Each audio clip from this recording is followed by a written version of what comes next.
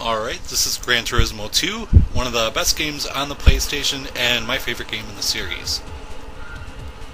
Now, this game was rushed out for a holiday release back in '99, which basically means that it lacks a little bit of the polish that the first game had.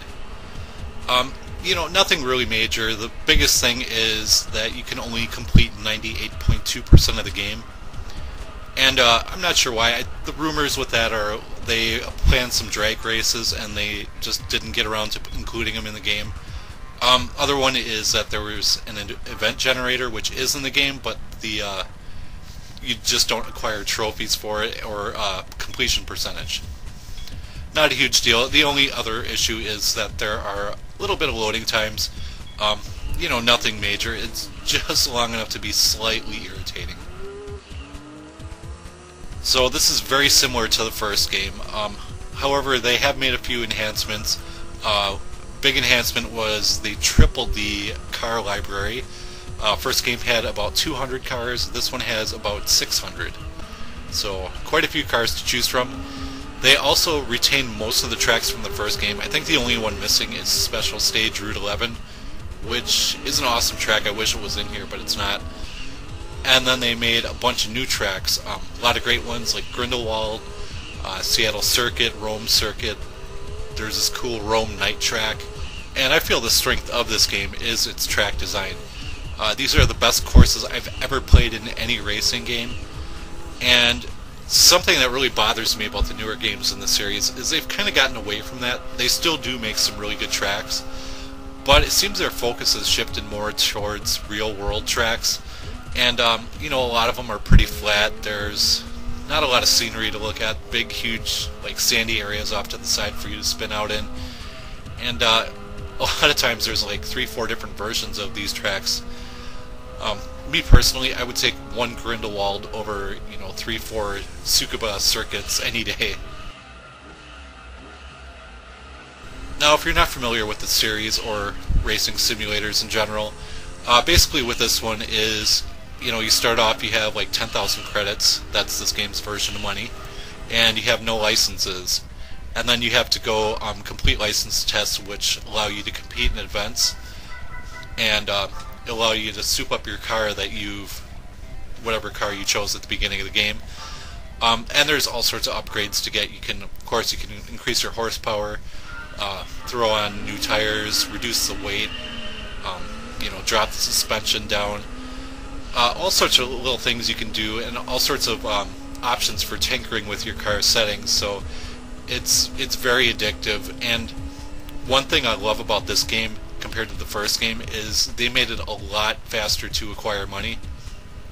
The first game was set up where you'd always compete in these cups, which are 3 to 5 race events, and after you beat all 3, you not only win money, but you win a car. Well, in this one, you just complete one race, and then you win a car right away.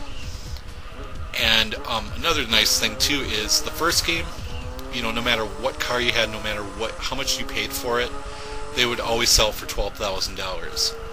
In this game, they improved that. You have cars that sell from anywhere from $1,000 to $500,000, or credits, I should say. So you can accumulate money really quickly once you learn what car or what tracks give up what cars. And the sequel retains the fun yet challenging gameplay and the realistic handling of the original game.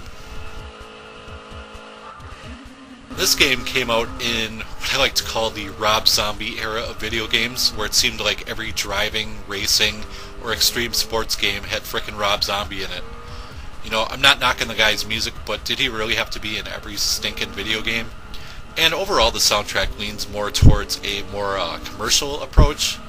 The first game was basically instrumentals and stuff, kind of techno-y kind of music. This one, it's a lot of rock tunes. And, me personally, I'm not a big fan of most of the music in the game. And to make matters worse, there's only about 15 songs in the game. And when you're doing an endurance event, you would think those songs would just, cycle through. But no, whatever song you hear at the beginning of the race is the same song that's going to loop over and over again throughout the whole race. So what I usually do is I turn the music down, throw on my own CDs or MP3s, and enjoy some racing. After completing a race, you get an awesome replay. These looked pretty incredible back in the day. Now they may look a little dated, but, you know, still watchable. Great addition to the series starting with this game was the inclusion of rally tracks. They require a bit of a different technique, and I kind of stink at them admittedly, but I still have a lot of fun racing on them. It was really hard to top the greatness of the first game in the series, but I think they did that with this one. You know, had tons of great cars, tons of great new courses, and this game just has hundreds of thousands of hours of replay value. And one thing that's really great about this game is that it's dirt cheap and it's very, very easy to find. You can usually find it for under $5. So that was Gran Turismo 2 for the original PlayStation, one of the best racing games ever made. Hope you guys enjoy the review, and thank you for watching.